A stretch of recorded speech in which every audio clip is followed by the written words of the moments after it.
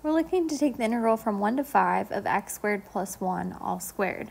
So this looks like a chain rule for a derivative, which makes me think it should be u sub for an antiderivative. So if we get started with u sub, we're going to call u what's being manipulated, so x squared plus 1.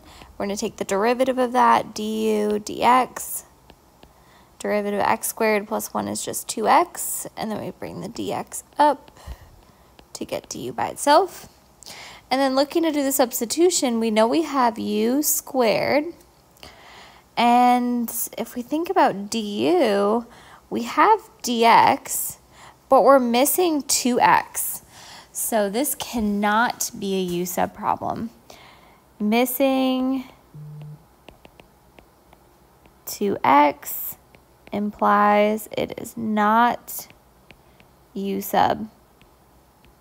It's fine to be off by 2, but we cannot be off by an x term. So it's not a u sub, which is a bummer because that means we're going to have to do some algebra to get rid of what looks like a chain rule. So I need to switch gears and think about algebra. I'm going to do some side work down here instead. Instead of u sub, we're going to do some squaring.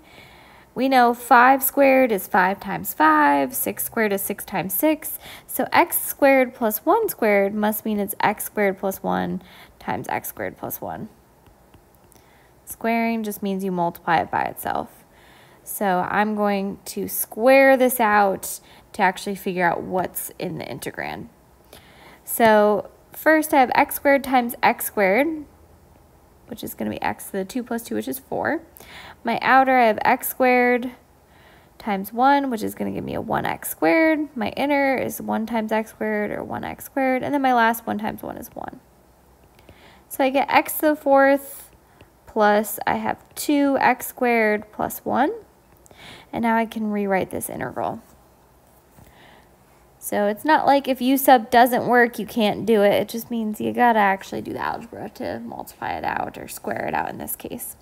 So we're really taking the integral from 1 to 5 of x to the 4th plus 2x squared plus 1 dx.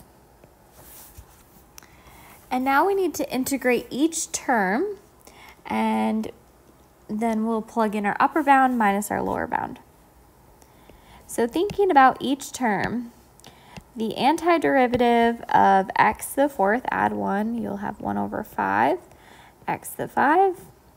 Antiderivative of 2x squared, I'm going to have 2 over, my power was 2, so 2 plus 2 is, or 2 plus 1 is 3, x to the 3. Antiderivative of 1 is going to be 1x, and we would normally have a plus c, but here we're going to do an evaluation bar since we have bounds. So fundamental theorem of calculus says plug in your upper bound minus your lower bound.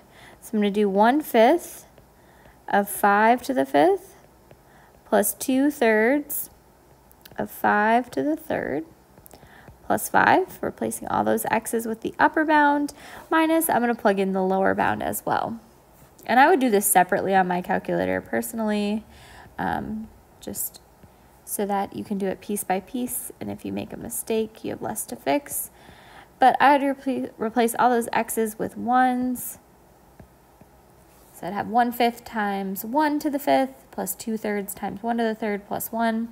So I would plug in just my upper bound, so just plugging in this term with the 5s. So 1/5 of 5 to the 5th plus 2/3 of 5 to the 3rd plus 5. You might need to put those fractions in a parentheses for your calculator to give you 713.3 repeating.